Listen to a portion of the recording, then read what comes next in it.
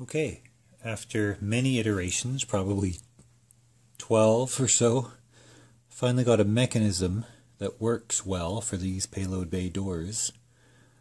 One of the criteria was that it had to be 1 to 2 studs in width. There's not a lot of clearance. I need to be able to fit things in the payload bay.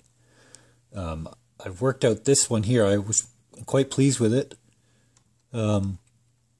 If we turn the mechanism here, you can see it open, and it really only takes about 1.5 studs of width to open, and it opens pretty much all the way like it's supposed to. One drawback is that on the side I need to have this little punch out because of the lever. The way that it turns, it does actually cross through this area.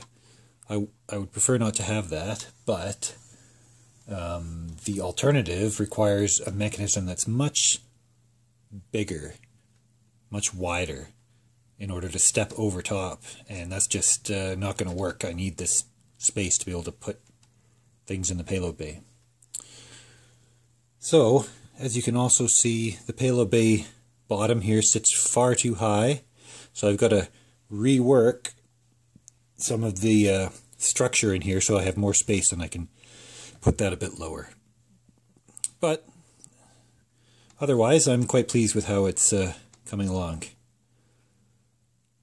Thanks for watching.